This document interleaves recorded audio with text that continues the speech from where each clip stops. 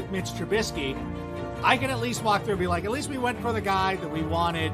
That's fine. Mitch is a quarterback that we never wanted. You know, you saw... You guys before the show, a lot of people like this one as well. That's the one! That's the one! This guy, John, you my man. You my man. I love this one. This one's a keeper. I don't care about anybody else. I can remove my team. That's a keeper. Do you like this one, Scott? Kind of guy, if my sister brought him home, I'd be terrified. But he seems so sweet at the same time. Oh, he does, with his glasses, I get it. Also, voices from everywhere. And I always talk about this, for the fan, by the fans, for the fans. You know what I'm saying? And so you guys have a unique way of being able to do what you guys do. And I just want to tell you guys thank you so much, because I see you. And if I see you, that means you guys are out there, and that's always good. Young, as long as you're not going to be a Green Bay Packer, I have to put that out there. I have to put that out there. You can go anywhere else, as long as you don't go to Green Bay, we're okay. I know, right? Now, I appreciate you guys having me and the support, man. Honestly, like, I think we're on this. Guys, try and remain professional and compose yourself here, for God's sake. This whole show is getting deleted, guys. Just so you know, it's not. It's never going to be on. Welcome back to the Irish Bear Show. We have everybody here today, and this is a bit of a different show. Like Tony said at the end of that clip, this one will not be professional. This will not be there. Trying to I guess, you guys the absolutely amazing news. This is just us having a bit of a laugh, talking about, I guess, the latest stuff that's going on in terms of the Chicago Bears. How are we all doing? Grand. How are you? All good. Doing good. I'm in the shed. Are you in the shed against your will, or like? No. I finally put something up though. I look at Noel's every time I do a show. I look at Noel's perfectly done up framed one. So I said, "Fuck it," I put one behind me there. So at least I feel that I'm sorted. I'm also blinking twice, so I'm okay. Noel puts those pictures up just for the show, though. He takes every single one of them down and puts them in the cupboard at the end of the show. Sure. He takes them down and he puts up like 49er ones instead. He's only pretending. Yeah, exactly. Total nonsense. How did that Premier League last week go for you there? No, was it all right? Sorry, Tony, I can't hear you. You're breaking up. Are you taking a piss? Of course he's taking the piss. No. Well, look, I do want to. We'll start off here. I don't remember is the answer, by the way. You don't remember, yeah? I literally don't remember. I have to read the text to see who I was talking to. Mm-hmm. Fair enough. Look, the one thing I'll say is we're gonna do more of these shows to where literally we'll talk about whatever topics are going on in sports in Chicago Bears, where we get to have the kind of unfiltered Bears talk, like you guys see in about a bunch of our shows. We get guests on, we get to ask certain questions, we try and get your comments in. This is kind of a free-for-all where if somebody wants to rant about something, they can do that. But we decided we were going to do one of these shows today because we had that little bit of news at the end of last week that we are all going to be coming to Chicago in October to see the Bears against, and I hate this name and so many times, and we might even start with this. It's the Washington Commanders. Like, before we start and talk about the trip, and before we kind of let people know what we're going to be doing, like, I've said this to a couple of people every single time I have to talk about Washington. I'm like, I just can't get over how stupid a name the Commanders are. Do you know what it reminds me of?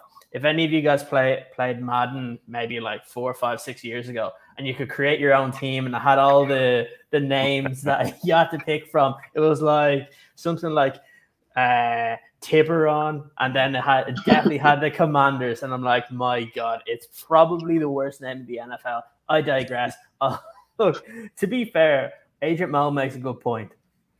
Such a bad name, but so much better than the Washington Racists. So yeah. But can I just say that when it was the WFT, and I just would read it as what the fuck, and I always think of them as the what the fuck team. Yeah. Very accurate though. Like it's fitting. It's been going on for years though, Cody. Right. Exactly. So they will forever to me be the what the fuck team. So that's all. I liked football team. Yeah. Just it was very unique and it was just on the nose. Like, what are they? They're the Washington football team. That's what they get. That's who they are. So yeah, it's like a hard left after. Yeah, it was like, yeah, we are guys from Washington who play football. You know, but you look at like the Packers. We are men from Wisconsin who do things with boxes. Do you know what I mean? Like at least Washington had some sort of direction and description to their game. You know, like now I just don't know what they're doing. Well, you know what's going to happen, right? It's going to be very similar. I'm sorry for anybody that doesn't follow like football that we have over here in terms of soccer, but it's going to be like the Kylian Mbappe thing, right? Where he's just been given pretty much free reign for PSG. That's what's going to happen with Aaron Rodgers. He's going to sign some contract to where they can rename the team the Green Bay Rodgers or something like that, or the Green Bay Karens for Anthony's sake. But like something like that. He's going to try and pull something like that, but like it's just I find that name just so ridiculous. I tried to think of the other day, is there any other sports teams that have like maybe a more basic or stupider name, and I couldn't come up with one. Okay, so I actually have one, but it was only for like a 2-day period that Marquette used to be the Warriors back in the day, and they changed it for the similar reasons that the Washington Redskins changed their names. And then they changed it to the Golden Eagles, which they are now. But for like 2 days, there was like this uproar, and they decided to change it to the Marquette Gold. And just every like NCAA, everybody in the Big East just made so much fun of Marquette for being the gold, because they're like, is it just going to be like these little gold bars as the mascot, and nobody color knew. Swatch. Yeah, and it was really embarrassing, and so I'll have to put in the Marquette Gold for that. It kind of reminds me of what was it, maybe a year or two ago, and I guess this kind of does go in with Washington, where I think everything is becoming very PC now. Like, I understand why they wanted to change Washington, but then I saw them trying to say, oh, well, Notre Dame shouldn't be the Fighting Irish. I'm like, Irish people don't give a shit. We really don't. Let them keep their nickname. Like, it's been there all the time. Dancing Leprechaun, Top of the Morning to you. They can do all that shit. I have no problem with that whatsoever. Do you draw the line at Lucky Charms, though? Yes, I do. Yes, I do. Anyone that's been over there, especially when you're my height and 5'3" and referred to as a leprechaun and dance Lucky Charm dance, which was told to me when I was in New York one time, is more than entertaining that you can imagine. Me and Foxy's Lucky fucking Charms wouldn't be on best mates. I really hope that happens when we're in Chicago, by the way. I want to be there to see that. To be fair, that's going to be me. We're going to be in like the middle of the game, and like Daz Newsom's going to get a touchdown, and I'm going to be like, dance, monkey, dance. Okay, I can tell you this. I will try and get on the field if Daz Newsom scores a touchdown and I'm in the stadium. I'm saying that you know where we're sitting at. Miles away. You can either down. Next week. He'll get on the field next week.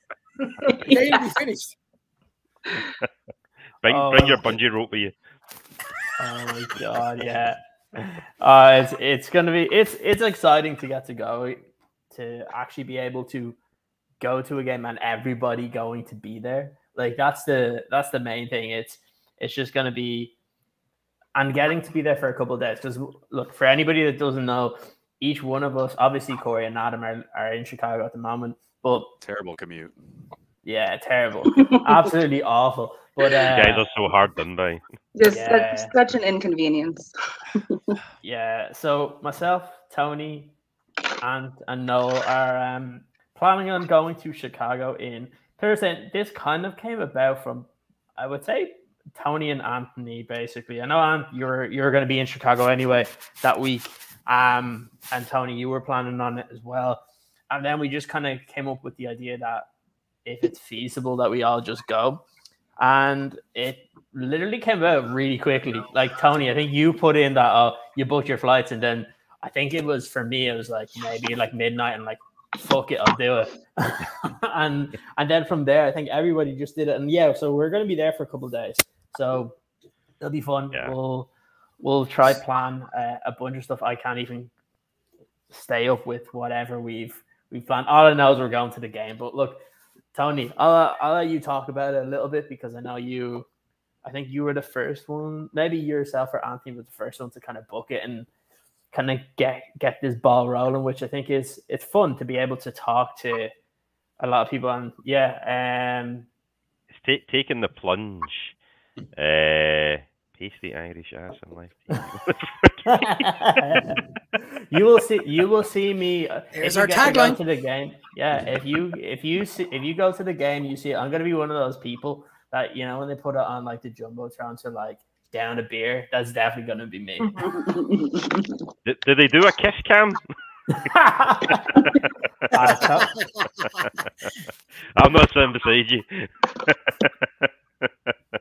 No, but oh god, I've scared Corey away. I'm sorry, Corey. I take it back. She doesn't want to sit beside you either. So Corey's got to check the seat numbers on the ticket. She knows who she's not sitting next to. Yeah, Tony. Yeah. So anyway, so booking it was nerve wracking, because you're booking the tickets to actually get there, and then you're like, we haven't actually got a ticket for the game yet, and then but obviously there's still shit tons of tickets left. But you just get this thing in your head, like, I'm going to book a flight, and then I'm going to try and book a game ticket. It's not going to be there. So it's just going to be me in a pub in Chicago, as opposed to me in a pub in Glasgow watching the game kind of thing. Do you know what I mean? So, but yeah, no, I'm excited. It's my first trip to Chicago as well. So I'm super excited to get over. Don't you have family there? I do, yeah, I do. So, but I've you just never seen them. Well, yeah, just not in Chicago. Tony's like he's going on long lost family. Yeah. they're like my dad. They're like my dad's cousins. So but yeah, I'm just gonna turn up at their house if they're around. I don't think they are around actually, but.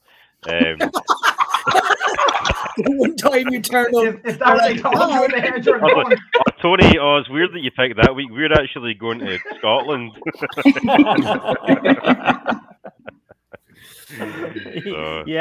This one's pretty much. It's Tony the guy that always is family. I have a family all over the place, man. They're everywhere. I'm telling you. Tony, do you have a half brother in the island of Seychelles? Quite possibly. I don't know what my dad's got up to. You never know. This is a dangerous comment. I'm just going to put that out there. You're talking to Irish people here. Like, yeah. What's that put out there? Is that legally binding? Is that like a? So that's actually the guy. That's actually the guy that offered up his basement bar for a show if we can't find anywhere to do a live show. So he's putting his money where his mouth is with that comment right there. Yeah, I did not understand that comment on Twitter, so that makes a whole lot more sense now. Okay, awesome. Yeah, because I'm just going to tell you this: Irish people go to weddings and we like destroy the entire alcohol content that was supposed to be there, and then there's like this flurry from all the staff trying to find more alcohol, which off license is still open to get more in here.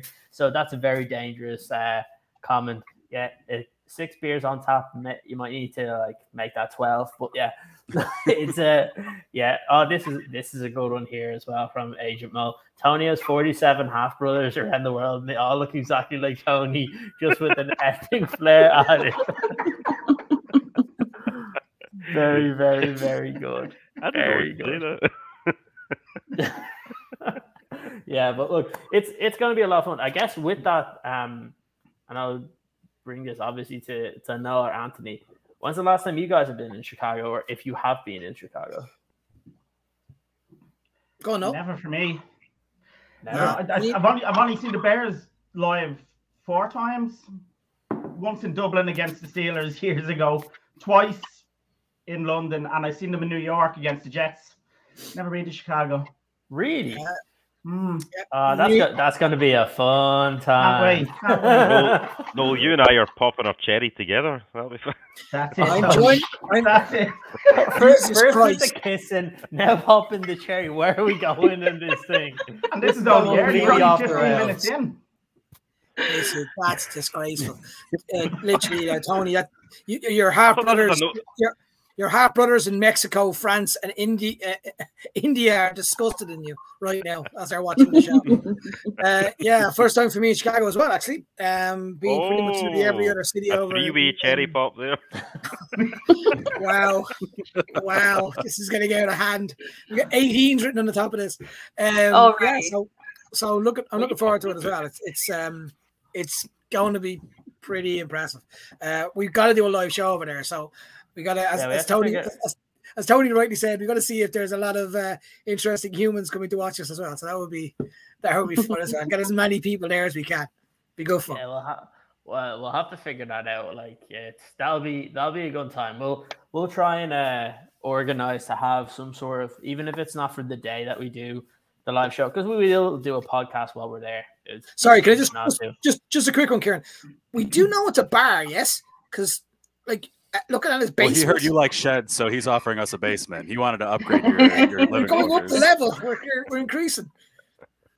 It's a really cool basement, so he's not just talking out of the side of his mouth. I'll tell you that much. But I don't know what he does in the basement. He's not like Joseph Fritzl's half brother, right?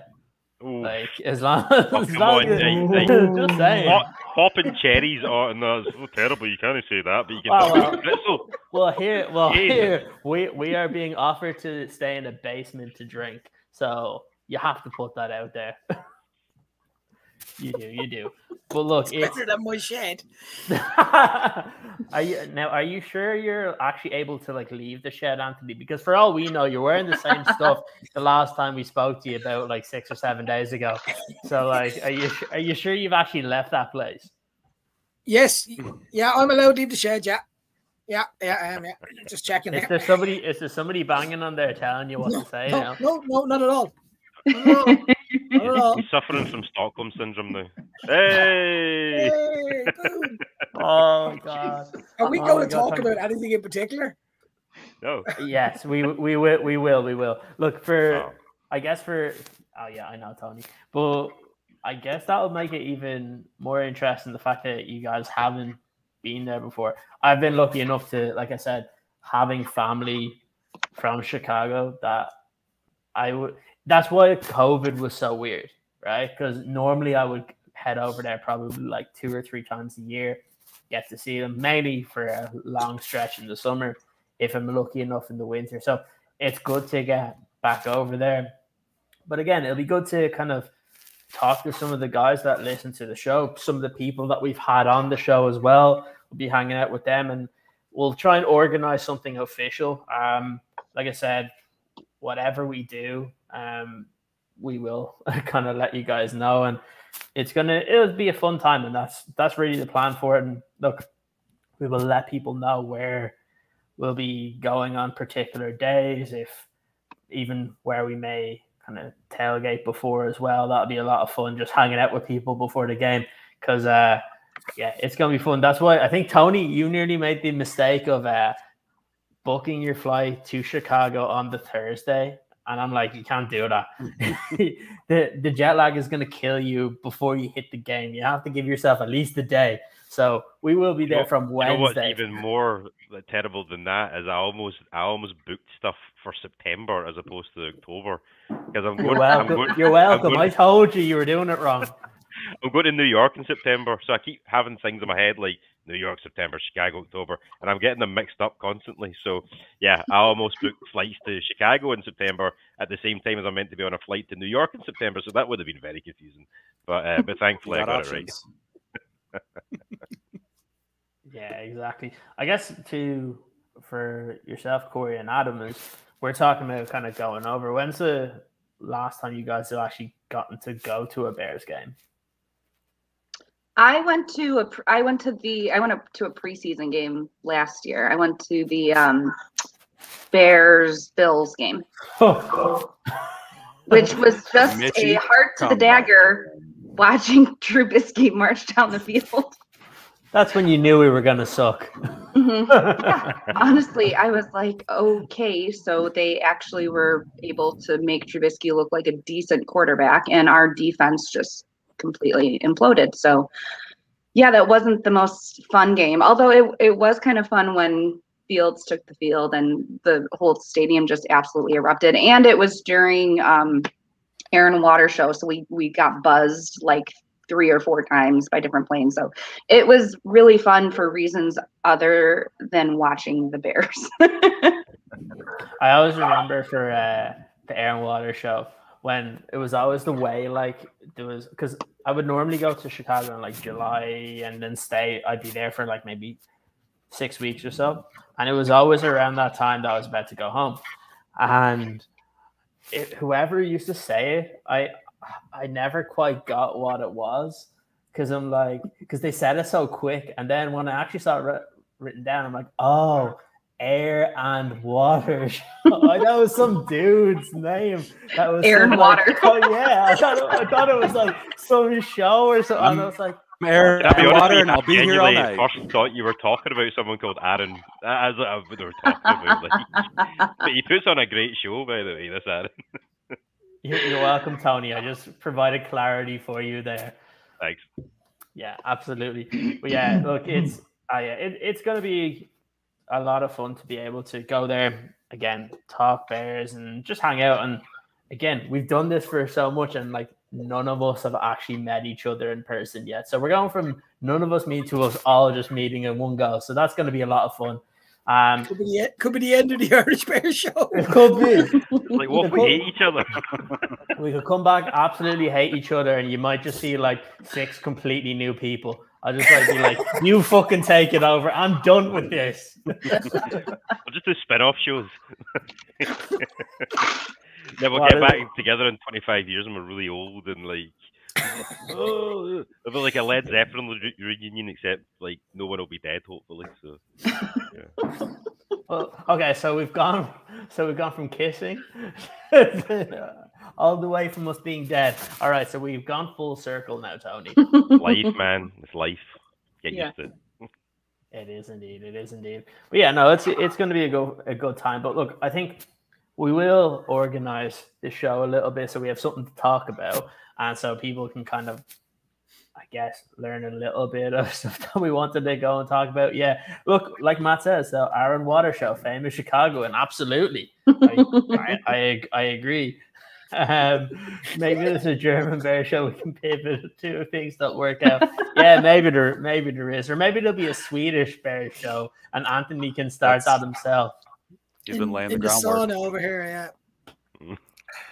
Pretty much. Well, look, the first topic I wanted to go through today, and I guess just we've touched on it over the last few podcasts, but I don't think we've really gotten a chance to delve deep into it. And it actually comes with, I don't know if you guys saw that they did another one of those episodes for, I think, was it the 1920 Bears, kind of figuring out how Ryan Poles reconstructed the roster. I don't know if you guys kind of saw, but I guess everything kind of keeps coming back to the Justin Fields conversation and the reaction to the offseason. So with that in mind, basically what they were doing, in case any of you guys haven't seen it yet, was they were going through the different steps of the offseason and how they brought in certain players. So I thought this would be a good idea to kind of talk a little bit about and just see kind of what are some personal beliefs, because we talk about it on the show all the time. We ask people about it, but I think it's important that we can, I guess, just go through now that we've gotten to the point of where 9-man is kind of done. They're starting their workouts at this point in time, unless there's like some big, I guess, cut or release, then you're probably not going to see too many changes. So look, Adam, I'm going to start with you. When it comes to the off-season moves, the strategy from Ryan Poles over the last time, what's kind of your opinion of this? Did you, I guess one of the questions as well, have you seen the episode that the Bears put out today? I haven't seen what they put out today, but I mean, I'm in favor of what they're doing, and obviously it's not the sexy thing what they're doing, and I think that's what a lot of people were hoping for.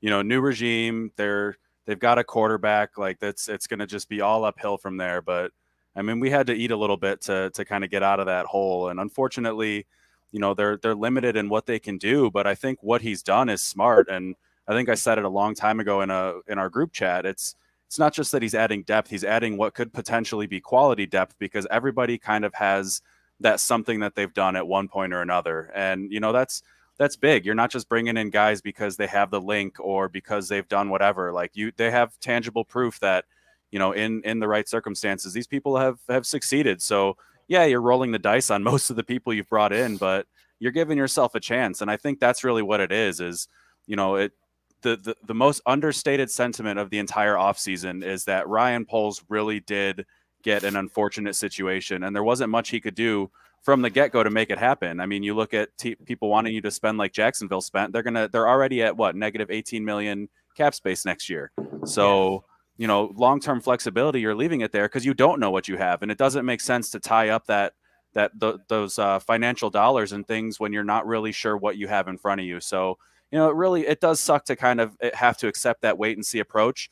But as long as you see progress and things happening as it's going, then it's not that bad of an approach. And as long as there continues to be that transparency, I think that's the biggest thing. I'm okay with it as long as they keep telling me that what I'm seeing is what I'm seeing. And, you know, they're not peeing on my leg and telling me it's raining. I had to throw one in there for you, but you know, I'm okay with it right now because it's been what they've said it's going to be. And that's all you can really ask for after a handful of years of, you know, you're seeing it, but that's not what it is. Like, all right, we're grown-ups. We can tell what we're seeing. We know what we're doing. So, you know, I don't love it, but I get it. And I'm fine with it because they're doing it right. So far, so good. I have nothing to complain about.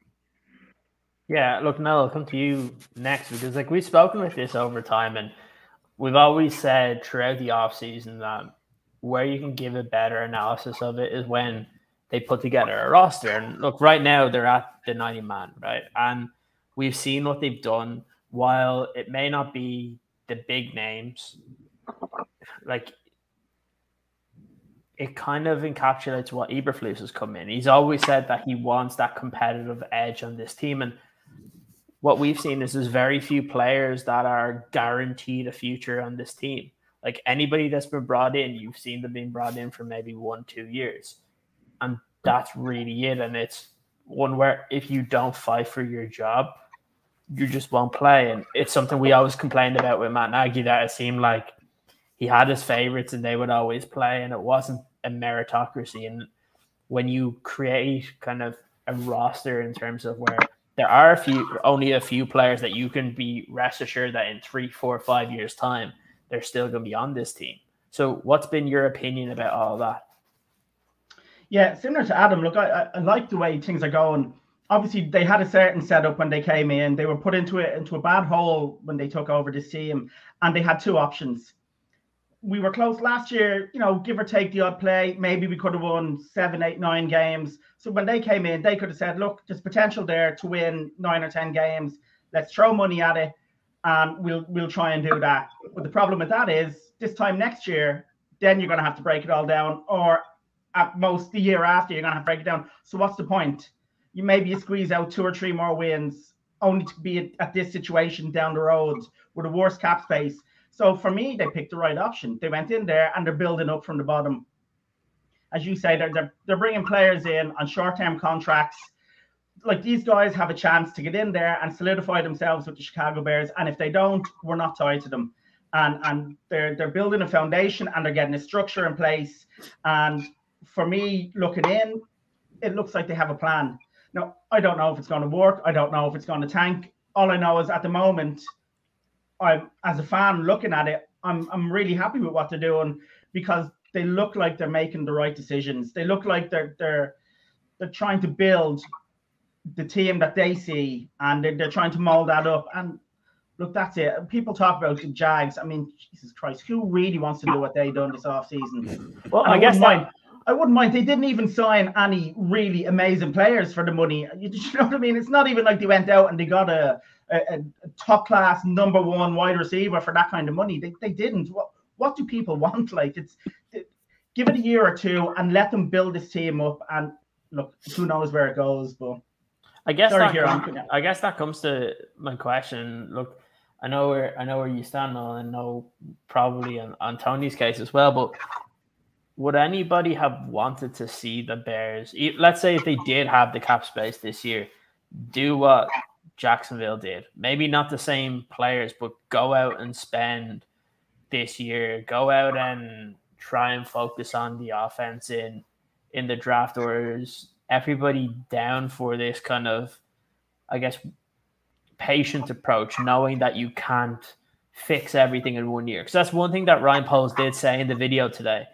He mentioned that you can't fix everything this year and that it's step by step and trying to get players in that make the Chicago Bears better. And it's not with the intention of just feeling like you can fix all the bad fortune that this Bears team has had in one offseason. Does anybody have any opinions on that? Yeah, because there was so much broken. So it wasn't like we were a couple of players away or get rid of our head coach and we'd be a superstar team. We had so many broken parts last year. And over the last 2 years, I listened to one of the podcasts and they made a really interesting point is the year that we really went close. Was that a kind of fake year? I think it might have been the Under Center podcast actually said it. Was that the fake year that we all got sucked in by, oh my God, this is who Nagy is? When in reality, we saw Nagy for the next 2 or 3 years. And then worst part of all is that performance where we got to the double doink, we're blaming that, resulted in Ryan Pace pumping loads of money down on players to try and get us those 1-2 players over the top. And it's resulted in where we are now. And that's just reality of American football. You take a chance, you take a risk, and it doesn't work. And that's why he's no longer a GM. This is the right strategy to do. I also think people are massively underestimating the quality of players we brought in. I think people's attitude toward these players that they're bums. They're not bums. Like they just aren't. We've got a decent looking football team. Are we in a situation where we're going to win a Super Bowl? Of course, we're not in that situation yet. But what we have got is got opportunity for players to prove that they want to be on this football team. And I like what they're doing. I agree with Nolan Adam. I like the strategy that he's doing. I also like the fact that he's open and honest about it and is very much like, this is what we're going to do, rather than, oh yes, we are. Justin Fields is a superstar. He's going to bring us to the Super Bowl. Let's get ready to party, Chicago.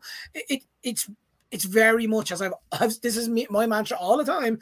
The adults are back in the room, and it's not just the adults in the GM's seat and the head coach seat. All the coaches seem to be very, very much on the same path.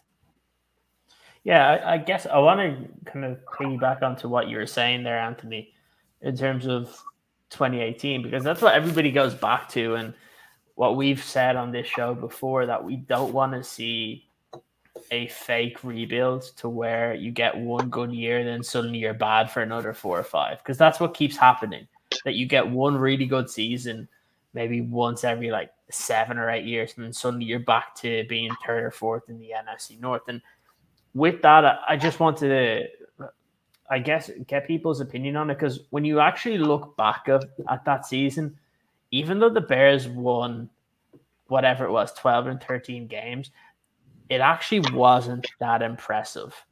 And the reason why I say that is, has anybody actually gone back and watched the games and seen how close the majority of them were? Like, I think everybody... The second half of the season, that offense wasn't what it was earlier on. And but you say earlier on, though, right? So, like, Tampa. Yeah, that's it. It was but we have to remember that Tampa always have defense Tampa. was terrible, right? So, like, you start off and lose to the Packers. You beat Seattle by 7. You beat Arizona by 2. Then it was the Tampa game, which I think that like heightened everything. But then you lose to the Dolphins, you lose to the Patriots, and then the 2 teams that you beat kind of comfortably in the season, or 3, were the Jets, Bills, and Lions, who were 3 of the worst teams in the league that year. So, like, that's to kind of make that go back to this year. That's where I feel like people, when they say the Bears are going to win like 2 or 3 football games, where I don't understand it, because there's teams like that on the Bears schedule this year, where while the Bears aren't very good, there's still other teams that you look at it and you could easily see the Bears winning some of those football games. And that's where I just don't get the complete negativity, right? I completely get if you want to analyze this and be kind of realistic about it, the Bears probably aren't going to win too many football games. They're not going to get close to kind of making the playoffs like they did 2 years ago where they sneaked in. They're probably closer to the other side of it, but it's one of those where I feel like you're kind of caught in the middle, right? The overly positive Bears fans are like, this team's going to win 10, 11, 12 games when that's definitely not going to happen. And then there's the other that are like, they're going to win 2 games. When we always say in the show, the answer is usually in the middle. But yeah, like it's going to be interesting. And look, I guess to go back to it, and if anybody else had a point on this, would you like to have seen Ryan Poles go with a different strategy to this offseason? Or do you think this is kind of the right approach, knowing the context of this Bears team? Knowing the context of this team, what he's doing is the right thing. The problem is if we don't have enough quality players on the team. So the only way to really build quality players is to do that through the draft. So what he did in terms of trading back in day 3 of the draft, picking up, turning 3 picks into 8 picks or whatever it was key. Because again, you're going to pick up, hopefully pick up potential diamonds in the rough later on in the draft. Whereas your alternative is to go out there and overpay for someone that another team doesn't want because they weren't good enough, or another team doesn't want because they've got some sort of issue, or another team doesn't want because they've got an injury bug history, or something along the lines of that. There's a reason why these guys are available in free agency. Now, there's no doubt you can definitely pick up some great players in free agency, but they're usually maybe 1 or 2 guys right at the top that's going to cost you an arm and a leg. And again, only if you're at a point where you just need that 1 or 2 guys to push you over the line do you go out there and make that move. So if you want to build a long-term, sustainable, successful franchise, you need to do that from the bottom up, and that starts in the draft. It starts with taking gambles on guys later on in the draft. This particular draft was great because it was so deep, so we took advantage of trading back, picking up those extra picks and getting all those extra players. And one of the key things for me in this the draft this year was the depth that you built, especially on the offensive line, creating competition that wasn't there before. Just very quickly, people were talking about the Jalen Johnson thing earlier on and how he's practicing with the twos. Now, we don't know why he's practicing with the twos. It may be because he missed, voluntary practices. It could be because of whatever. But either way, no one on this team should be guaranteed a place anyway. Everyone should be fighting for positions. And if that means you say, guy, well, you think you're the number 1 cornerback, well, have a wee stint down there because I think I get more out of you than you're actually given to us at the minute. Why not do it? The guy's only a second-year player. It's not as if he's a Hall of Famer. So, start from scratch. Everyone's got a clean slate and see how this thing goes. Outside of Justin Fields, there's no one who should be, a surefire, this is your job in May. There's so long to go until the season starts. You need to build that competition. You need to get them fighting for places and bring out the best of them, and that's what good coaches do. So yeah, I think I like Ryan Poles' approach, but I also like Matt Eberflus' approach if that's what it's going to be. Yeah, it's an interesting one because that was my first thought, right? That if he's proving a point that, okay, it's voluntary, but if you're not here, you don't play. And it's something that I like in terms of I want to see them change the culture here to where it is a team first approach. That unless you have some extenuating circumstance, even though it's voluntary, you're expected to be there. And if that's the case and he's making Jalen play on the second team to kind of earn his stripes up there, I'm all for it because, again, you want to promote that culture that if you're not going to put in the work, then you don't play. And it's not so much that Jalen Johnson's not putting in the work, right? But it means that if something like that happens during the season, we all talk about Eddie Jackson the whole time. If he has a bad game where it isn't kind of working hard enough, that this coaching staff's not going to be afraid to bench you and play somebody else. And I think that's where this sets a good precedent that either you put in the work that's expected of you and you're here for every single meeting, every single opportunity to impress a new coaching staff that nothing is handed to you. I think that's really good, and especially with a bunch of rookies coming in. You have 11 rookies plus the UDFAs plus a couple of the tryout guys that got signed. You want to basically set down the line that you have to work your ass off to get into this team. And if you don't do that, it doesn't matter if you're getting paid $30 million, if you're a second round draft pick, or if you're a UDFA. The guys that put in the work, the guys that perform are going to be the guys that'll play. I don't know about you, but that was my first opinion when I saw that on Twitter yesterday, that Jalen Johnson was practicing with the twos. And when I saw people say that he wasn't at voluntary camp, I'm like, good on Matt Eberflus for doing that. Well, he didn't have to be there because it's voluntary. This is a new coaching staff. Everyone should be there. Like when I see Robert Quinn's not there, I don't care what's going on. It's like, it's still part of your job. We've all been on jobs where you're like, you don't have to go to something, but even though technically you don't have to go, you have to go. Like that's where I see this is that case where it might be something that is voluntary, but at the end of the day, when you know there's new people in, nobody's safe. It doesn't matter. You were picked by the last regime. They have no affiliation to you. Their affiliation now is to Kyler Gordon and Jaquan Brisker. They don't have to give a crap about you. And to be honest, I think Matt Eberflus for me, and I'll let whoever wants to take over from here, I think he's doing a bit of a hardball with Jalen Johnson, because if you listen to him last week, he was praising Kyler Gordon for everything, and yet while he put in a couple compliments for Jalen Johnson, he was also critiquing his game and saying what he was not doing right. And I think it might be him just trying to push him to be a better version of himself. And I don't know what you guys think on that. Just on the Jalen Johnson. Sorry, I was going to say, I don't know if you remember last year toward the end of the Nagy experience, Jalen Johnson came out a few times. He had a few things to say. Now, I know we were all saying, oh, good on him, we don't like Nagy. But if you're, say, Eberflus, are you looking at a young player who likes to come out and say things about the coach or about how things are going? So I think he had 2 or 3 tweets, and he had an interview or two where he was kind of putting his opinion across, where you probably wouldn't expect a young player to be doing that, even if people don't like the head coach and the regime that's there. So I don't know if maybe he just thinks, everything you said, Kieran, about not coming to voluntary camp, because you would expect, especially a young player, to come and meet the new coaches, new teammates, new head coach, new GM. But maybe Johnson himself, they just feel has a bit of a, I don't say attitude because I don't know the kid, but the kind of way, maybe they just want to make sure, as you say, that he knows, like, this is a new regime, these are the new people in charge. And sometimes as well is people perform better within different situations, right? So like some people perform better when they're constantly being praised.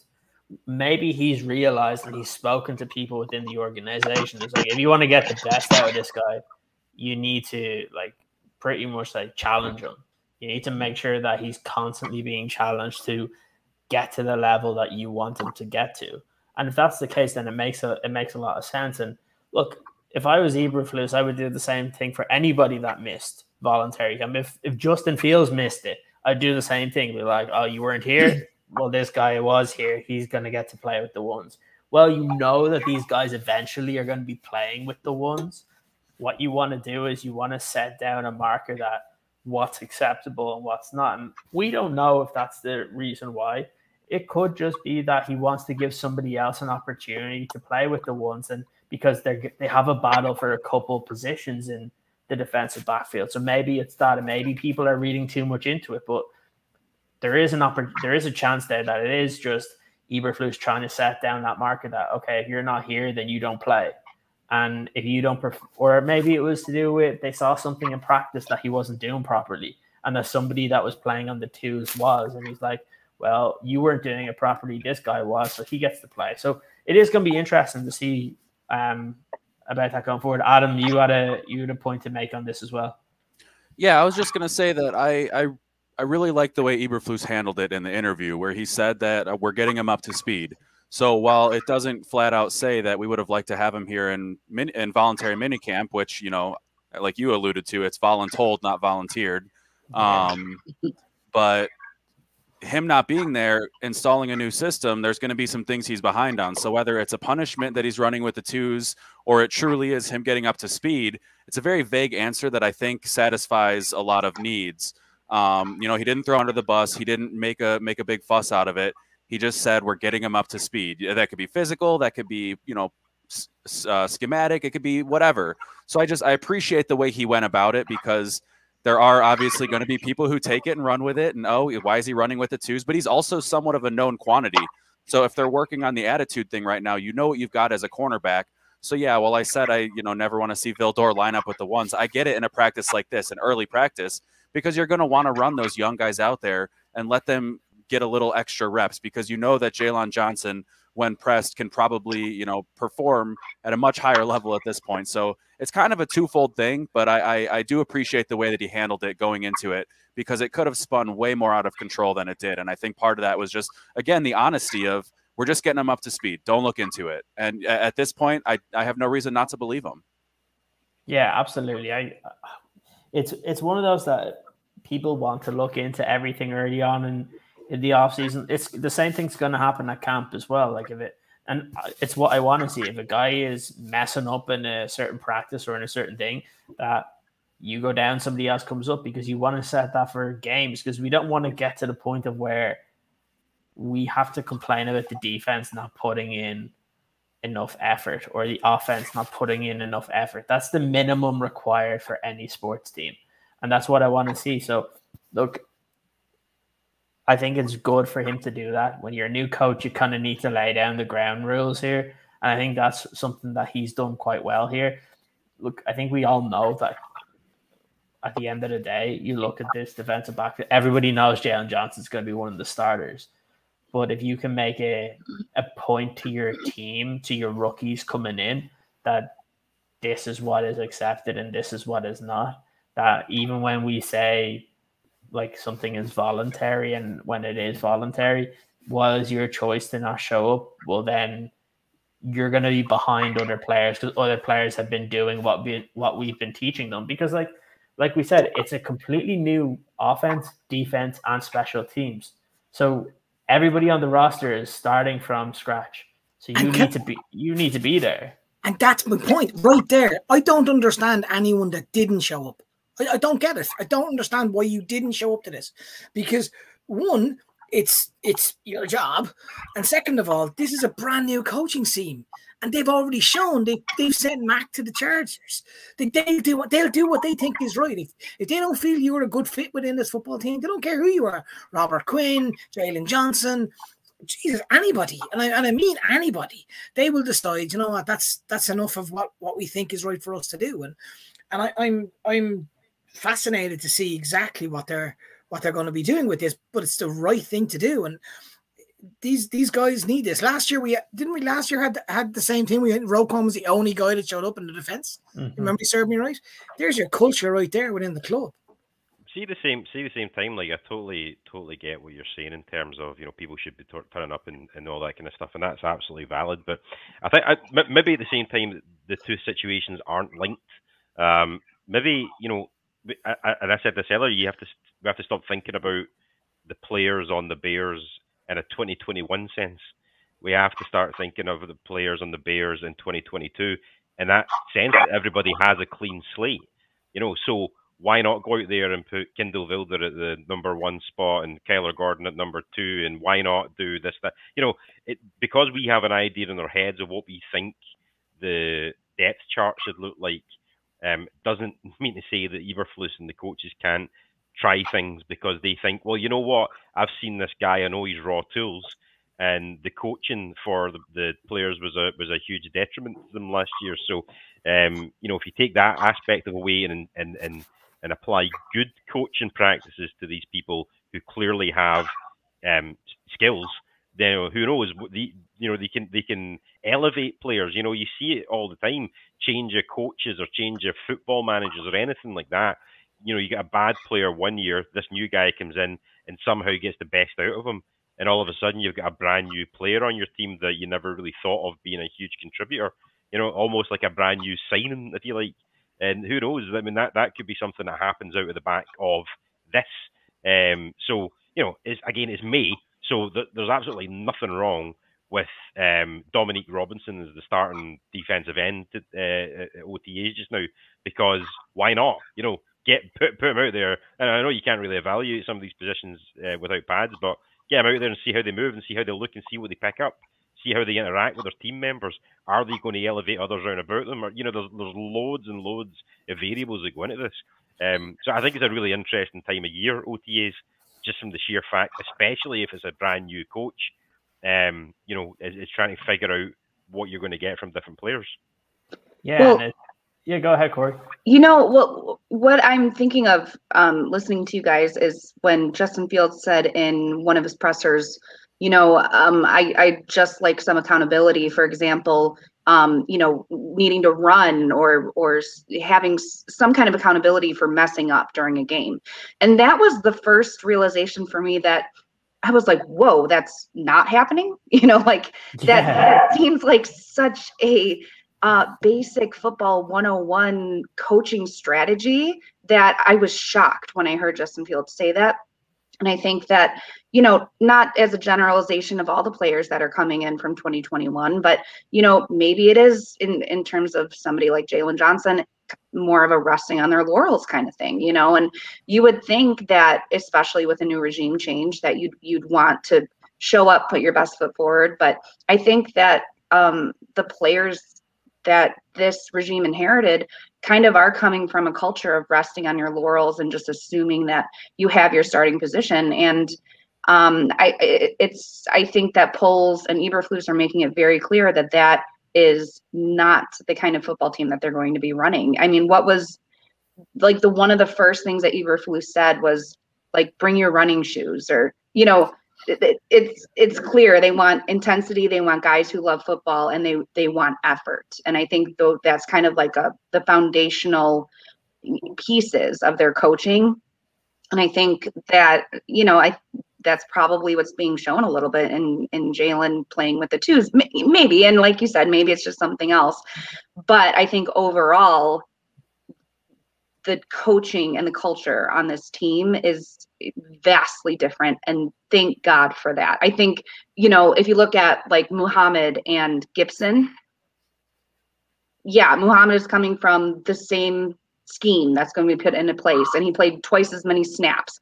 But Gibson might, I think he has a little bit better of a PFF grade. So, just the fact that, they might have kind of an overall sense of where they want to see players, but put it to the test. Let these guys compete for spots. Let's have some actual competition here.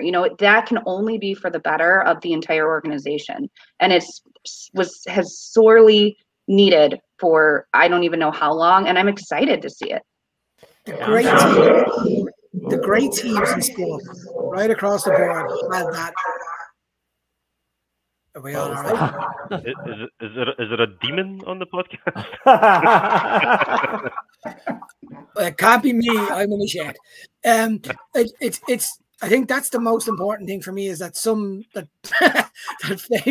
that famous sports teams had that competition right across the board. No matter what sport you want to look at, that's what they looked at. In this part of the world, some of the biggest soccer clubs like Manchester United always had competition in big positions.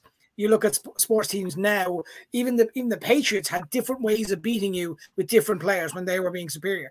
That's what you need. And that's what I think we'll bring to this party. I'm sick and tired of watching a Bears team where every single player at the start of the season will be, if they're fit, will play every game as long as they're fit. We need to get away from that. We need to get to a point where it doesn't matter who you are. If you're not performing, there's somebody else behind you, and it's next man up. And that's the strategy we need to get to. And Tony, I agree with you about that. Maybe and Johnson not turning up to OTAs. But my point is, even what you said, even more reason why he should show up, just in case he's not the number one guy that he thinks he is. Just I think what Corey was saying as well. I think it's that kind of the hits principle exactly. Yeah, 100%. Look, guys, there's a bunch of you listening to us over on Twitter. Make sure that you head over onto YouTube so you can kind of get your comments in, get your questions as well, because we'll go through a couple of them before kind of we finish up today. But look, it is going to be it's interesting as you see this, because nobody really knows what to expect. We get these little snippets right now. we tend to not get like a lot of information coming in until training camp, because fans are there every single day. You're getting to hear who's actually doing what. You got to hear a little bit, and I mentioned it earlier on the show, the video that the Bears put out today, because you got like little tidbits from coaches and stuff on what they thought on certain players, and even they mentioned a couple of things about some of the wide receivers and guys that you really wouldn't have expected anything from. Like, obviously they spoke about Mooney, but like they actually spoke like for whatever it was, 10 or 12 seconds about like Simba Webster. They spoke about Equinemius St. Brown, and like it's good to see the coaches kind of, I guess, embrace that. And at some point, fans are going to need to realize that, look, I know everybody wants to say that you want to kind of put Justin Fields in the best position possible, but when you actually go back and think of it, like realistically, if Justin Fields improves this year, and if Justin Fields plays at a higher level, this offense will be at a higher level, and you'll see some of these players develop and look better than people are expecting. And like kind of Ryan Poles said in the video, you can't fix everything in a year. You need to set down your foundation, right? So what they tried to do was fix that defense and bring in a bunch of young guys on the offensive line and start battling with each other. And it seems good, and it seems like at least to a point that the coaching staff seems satisfied with the likes of Tevin Jenkins and Larry Borum, some of those guys that have come in. You see like Nicholas Morrow talking about Kyler Gordon and Jaquan Brisker, and that's really exciting to see that your top 2 picks in the draft, that there's established players in the defense that are excited about them, and that's definitely a positive going forward. And look, it's going to be interesting to see how we go. Look, one of the other questions that I wanted to ask here, I saw somebody ask this one before. So do we think the Bears are closer to a top 3 draft pick or closer to the playoffs? So that's an interesting one, because the reason why I put this out, I know a lot of people are just going to say, this is obvious, a top 3 draft pick. Well, let me just say this. It's been a very, very long time since the Bears have had a top 3 draft pick. We've played some pretty bad football in the last year, and I've snuck into the playoffs, especially with the amount of teams that get in. I personally don't see the Bears getting either one of them this year or next year. I don't see them being bad enough to get top 3, because usually there's teams that win like one game that end up getting a top 3 pick. So what are your guys' opinions on this? Which side would you be on? Do you think the Bears are closer to potentially getting into a playoff spot, or that they could take a step further back and actually become one of the 3 worst teams in the league? Playoffs. We're not the 3 worst teams in the league. No. Playoffs every time. That's the answer. That was easy. Okay. All right. Next one. Breakout Star 2022. That topic completely whiffed. Anyway, I thought we were going to talk about it for a little bit longer, but never mind. We'll go Breakout Star 2022. That's just the confidence, Kieran. I'm going to caveat this with, you can't pick Justin Fields. Okay, because I think that would be too obvious. But yes, Ron. Yes. So look, you can talk about defense, you can talk about offense, whatever you want. But does anybody have an indication on who you think can be that? I guess just the guy that they'll just get to the next level, and it could be. It doesn't have to be surprising, right? But somebody that you can be like, oh, they're a good player and may become a great player, someone that you didn't expect a lot from, and then suddenly you see how productive they are. So does anybody have kind of an option here for a breakout star of 2022 for the Chicago Bears? I think Khalil Herbert could have a good season. I think he may take that big jump from season 1 to season 2. I mean, we're going to be a running football team this season, and those guys are all going to get their fair share, I'd imagine, during the whole year. So I think Herbert could step up. He looked really, really good last year, to the point where a lot of people were saying, oh, forget about Montgomery. We have Herbert now. We don't need him. So he does have that talent. So I think he makes that big jump this year, and he will get the chance to make the jump as well. So it might be a little bit obvious, but I have to go with Darnell Mooney. Like, yeah. I feel like I wish I could have been on Sunday. Because you guys talked about all this shit in the national media about just talking shit basically before they can have anything to talk shit about.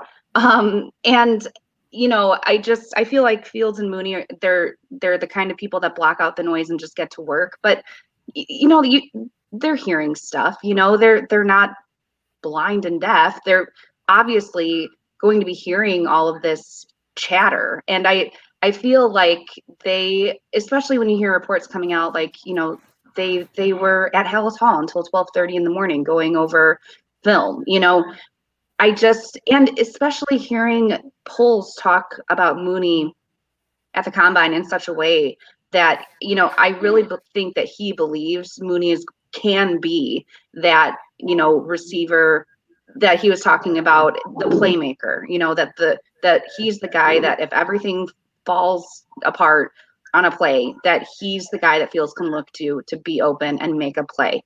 And I feel like this is his year. You know, there was so much just crap with Allen Robinson, and, you know, is Fields the number one? And there was just so much noise last year. Oh, halfway through it, Corey just cut out. She's being censored. She's being censored. That definitely was not me. She must have pressed a button or somebody came into the room. But I did want to ask a question. So, like, I'll kind of wait for Corey to come back, and she's just coming back into the chat now. I don't know what happened there. What happened there, Corey? I don't know. I keep getting kicked off. I'm getting really pissed off. This is my husband's laptop. So I have to be like kind of careful with it. But I mean, like, I'm ready to toss it out the window. I don't know what the hell. Do it. No, because then she'll be off the stream. And get another laptop. Well, look, Corey, one of the questions I wanted to ask, because that was kind of one of my thoughts about it would probably be Mooney, but for him to be the breakout star, what does that season need to look like? He needs, well, first of all, I think, you know, Null was pretty close in terms of, I do think we're going to be seeing a lot of running football, which isn't a bad thing. And I think it's fantastic for a really young, new offensive scheme. But, you know, if Mooney broke 1,000 yards again, you know, you know, at least a touchdown a game.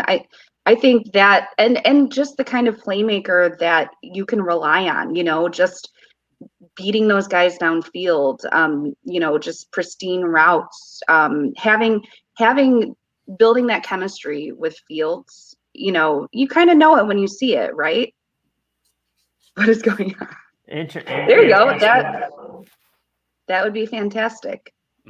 Yeah, like it'd be interesting. And I'll open this up to everybody else. For obviously, there's been so much talk about Darnell Mooney. Again, I don't want to go too much into the national media because, look, at the end of the day, it's always been the same with the Bears.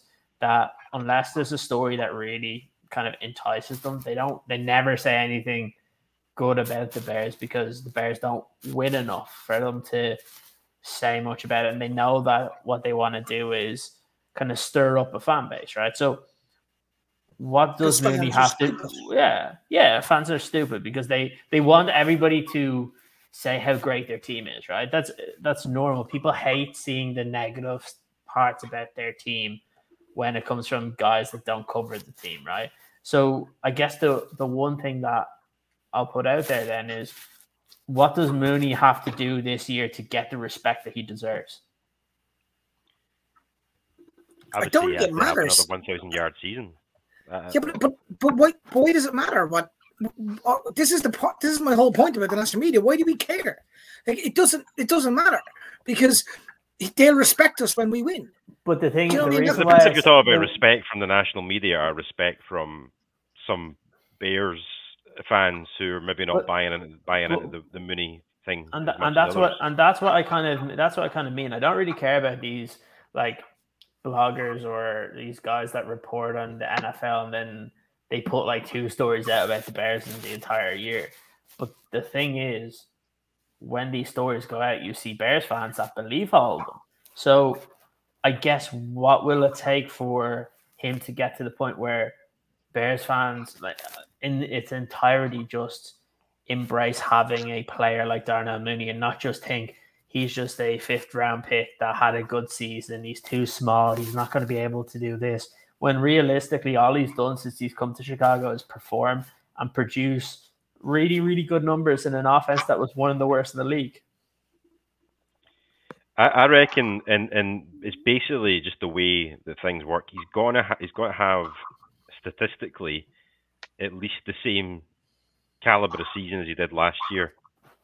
Because if you go back, if he has less receiving yards and less yards per catch and maybe not so much in the touchdowns, but people are going to say that's a regression.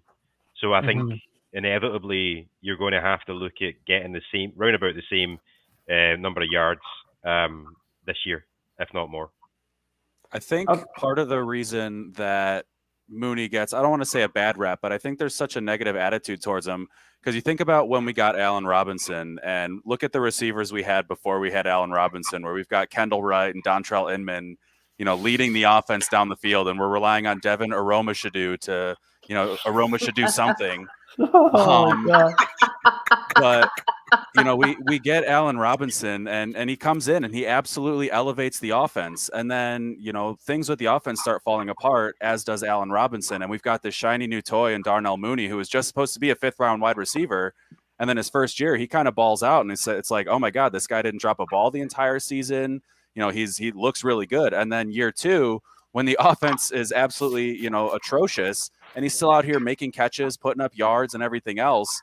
And I think part of it is people are just kind of so down on the fact that Allen Robinson just completely disappeared and that Darnell Mooney's not Allen Robinson. So when you hear a lot of the talk about, well, he's not a 1, I think part of that is people are saying not just he's not a 1, he's not Allen Robinson. And, that's where I think the scheme's going to matter because, you heard what like Eberflus said today. I love Justin's deep ball and we're going to take some shots downfield. Well, who's the guy who's always open downfield that they could never find in the last couple of years? It's Darnell Mooney. So he might not need to be Allen Robinson to be a 1, but I think sometimes that thought gets conflated where, you ask like, what's a successful season? If again, I'm going to make you guys so tired of this word, but competency, if that offense looked competent with Darnell Mooney as the top wide receiver in that offense, and he's putting up numbers, I think that respect's going to come because people are going to realize that an offense can flow through him. You don't need him to be that Guagi guy who catches, every ball, jump ball, this and that. Like if he's able to do that as the focal point of that offense, I think that respect's going to come. Yeah, I think the problem is though. Sorry, Kieran, just very quickly. One of the problems is people. Some fans are fucking stupid, right? And it's just this materialistic. No, they are right. It's just this materialistic thing, right? It's like it's just the way you said it. It's like, oh well, he's a 1st-round pick. And he's a 5th-round pick, so he must be better. It's like, oh, I bought this sandwich from Aldi's, and you brought yours from Marks and Spencer's. Do you know what I mean? Like, yours is clearly better than mine. Fuck off. It's not actually. This sandwich is delightful. You just need to take a bite out of this sandwich, and you will love it, and you will not go back to buying sandwiches that cost £5 more. That's just how it's going to be. Do you know what I mean? So what I'm trying to get around to here is that people are just tagging him with this 5th-round thing. And that's how people work in general. They just they look at the money or the round or the whatever, Team Aldi, and it's Aldi's awesome, and so is Darnell. That was beautiful. That was absolutely beautiful. Very good. All right, so we've had Darnell Mooney. Any other? We've had Noel's given his, Corey's given hers. Anybody have a different player that you'd like to nominate? Kevin Jenkins. Okay, so what you're going to say that? Right, everyone's sleeping on him. Yeah. Everyone's sleeping on him because everyone, as we said it before, everyone saw this guy as a #1 pick, and it looks like he's back at right tackle now, and it looks like there's going to be a real buzz. And if we're going to be a running football team, we need someone to create holes and push people out the way. And God, this guy looks like he wants to throw people into the stadium, into the stand. He's probably going to throw somebody up where we are sitting way back at the Washington football teams, or as Corey pretty what the fuck team what are we playing against. So look, I think Devin James is going to have a big season. I think he's another one. We speak about Mooney having a chip on the shoulder.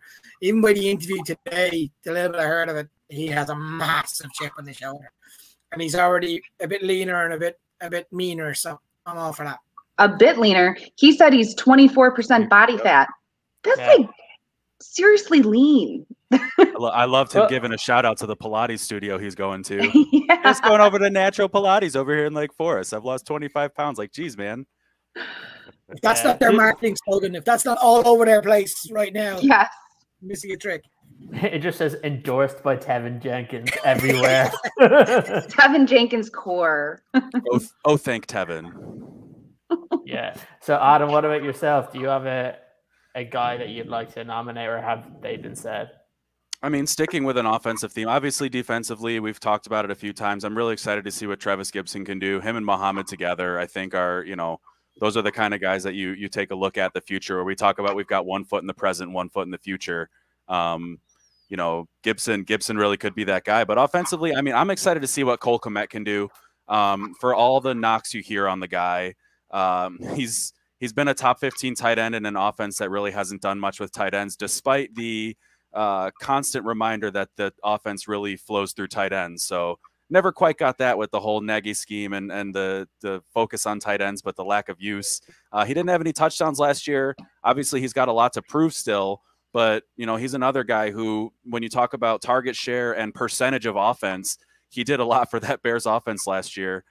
He didn't make a lot of noise, but neither did the offense. So you can't really hold that against him too much. I'm excited to see what he can do in this system, a system that's going to, potentially use his skills a little bit more, rely a little less on his athleticism or a slight lack thereof, and a little bit more on his ability to catch the ball and, move downfield. And I think that's the important thing, is this offense is really going to focus for the first time in what seems like forever on actually moving downfield and not backwards. So, I'm really interested to see what they do with Cole Kmet. And if he takes that next step, obviously tight end being such a hard position to learn for a young guy.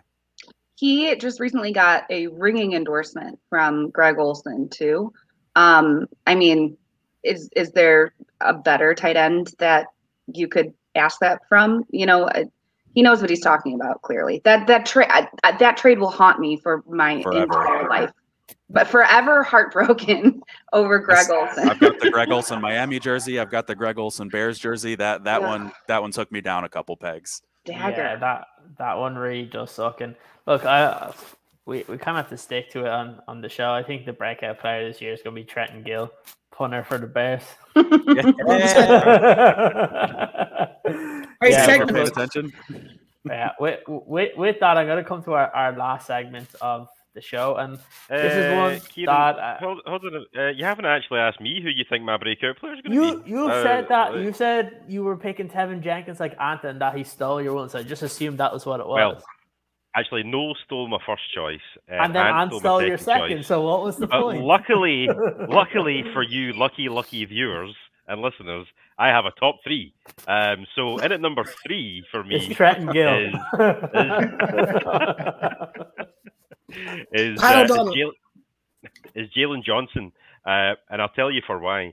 Basically, I think that he's been in a situation, as we know, where people have been avoiding him. Okay, they've been throwing the other side of the field, so he's not had the sort of stats to kind of back up and make him look as impressive as he could be. So I think having Kyler Gordon on the other side of the field is going to help with that. People are going to have to throw on either side now, and there's going to be a threat there. I think, which off the back of all this kind of stuff, sticking him in the twos, I think it's a catalyst for him to react in a positive way if that is what Eberflus is trying to do. The guy's obviously a top talent. He's got all the skills. And I think this could be a statistical breakout season for Jalen Johnson, and we could see him cement. I mean, we're talking about Kyler Gordon, and Kyler Gordon looks really good, and he's a much more athletic version of Jalen Johnson. But I think Jalen Johnson is saying to himself right now, hold on a second, don't forget I'm here. And I think we're going to have a good season from him as well. Fair enough. Now you can move on.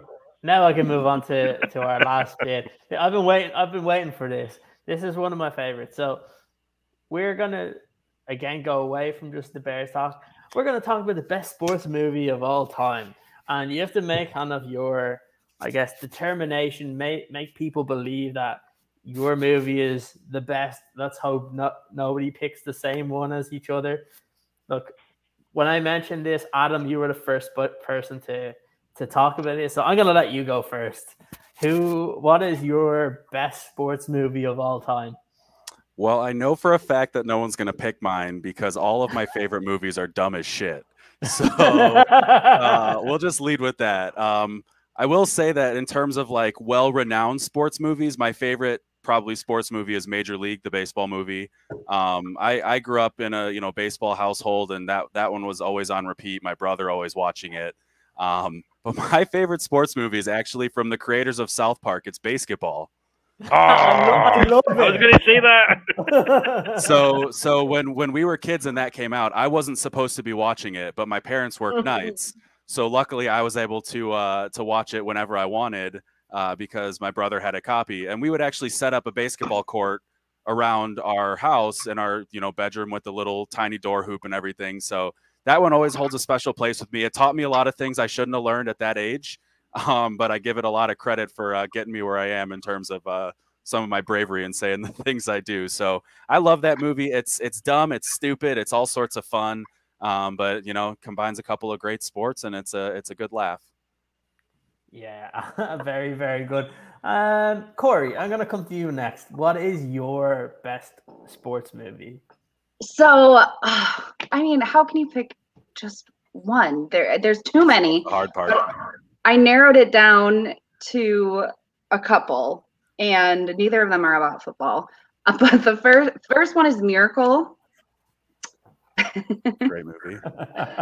I get like super emotional over the Olympics. I will just cry randomly, like any Olympics, winter, summer. It's just, I think that all of the effort, 2 years, these people's entire lives, they put towards this one single event, and it's very moving for me. So Miracle is, I love that movie, and it makes me cry every time. And then I really love A League of Their Own. Great. It's just, again, sentimental and hilarious, and I don't know. Women in sports, I'm always supporting that. So those are your two? Those are my two, yeah. Okay. You don't seem very impressed. No, I wasn't sure how many you had because you said I have a couple, and I'm like, oh, is there more? I probably could keep going, but I'll narrow it down to those two classics. I could watch them over and over and over again, and I would love them. All right, Tony, I'm gonna go to you next. What's your number one? Okay, so I have a couple because again I can't choose, so I'm just going to put a couple out there and whatever. So the first one is, because it's a football show, is Remember the Titans. Fuck you, Tony. That's what you get for taking Jenkins out.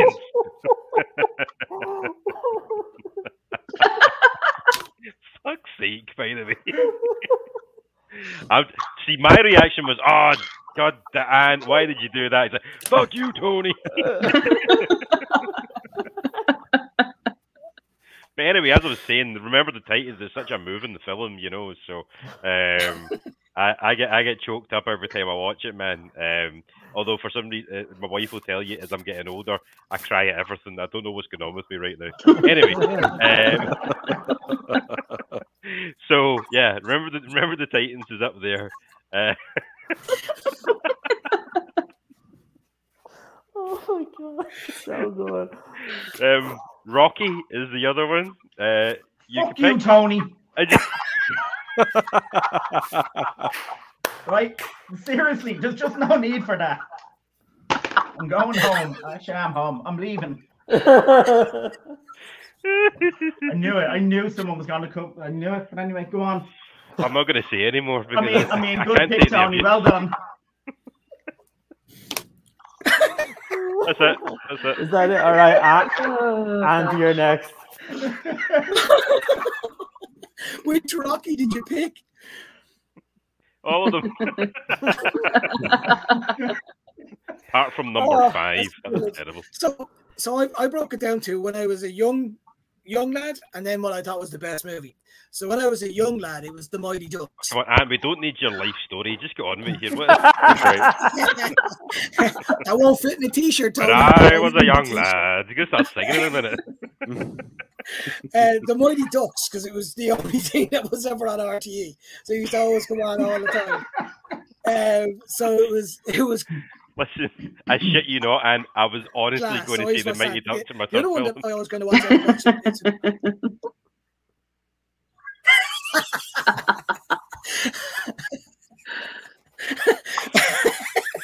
And then the other one would have been, I got a few. I'm going to go with Moneyball. Thank God. Just because I watched it 4 or 5 times and thought it was pretty decent. So I'm going to go with those two. All right, now, other than Rocky, what's your... Fucking Rocky, come on. Rocky. And actually, Adam stole my honorable mention, which was Major League. I used to love watching that film when I was younger. I can't say Rocky now. I actually love, and not just because it's football, it's Any Given Sunday. I actually really enjoyed that film. And look, how can now like a film that has Pacino and Dick Butkus and Jim Brown and fucking on and on. But I enjoyed that. Now, it would have been better if they had actual NFL team names, but you know. But yeah, no. Well, Rocky is the best sports film ever, but Tony just fucking ruined that. Yeah, fuck you, though. No, hang on. To be fair, there's been some good ones in the comments. There's been The Waterboy, The Sandlot, North Dallas 40. One of the things, I'm so glad nobody said this one, and it's not really like one of the major sports. I don't know if am I kind of cutting out a little bit. You're good. No, all good. Oh, yeah, yes, you are. Yeah, yes, more than a little bit. Cutting out a lot, actually. Just a bit. Can someone Do you have any other sports movies to talk about while he's gone? Can someone explain to me North Dallas 40? I've never seen it. Oh, that's what I've seen that popping. I've never even heard of it. I've never heard of it either. No. Well, clearly we need a movie night when Agent Mole. There we Friday go, Night Tori, I Lights. love that. Movie night. What about Friday Night Dodgeball? Lights. Dodgeball's a classic. Dodgeball. Friday Night Lights, the TV series. Great lines in that.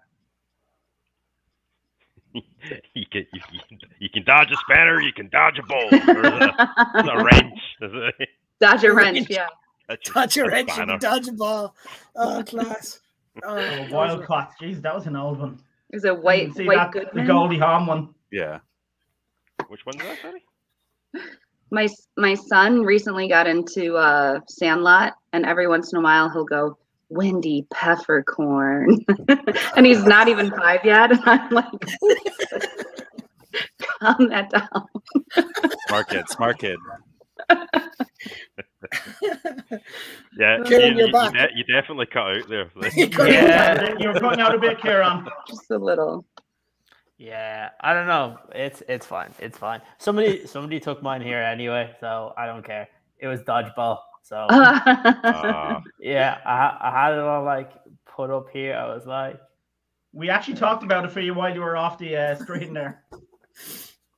Tony gave us a few quotes. They stole another one. Very, very good. Anyway, that was good. Look, it was. I don't know why my internet decided to completely cut out. So there we go. It is what it is. This is what happens. But look, it was good to be able to talk about some of this kind of random stuff as well. Look, it's always good to be able to talk Bears football as well.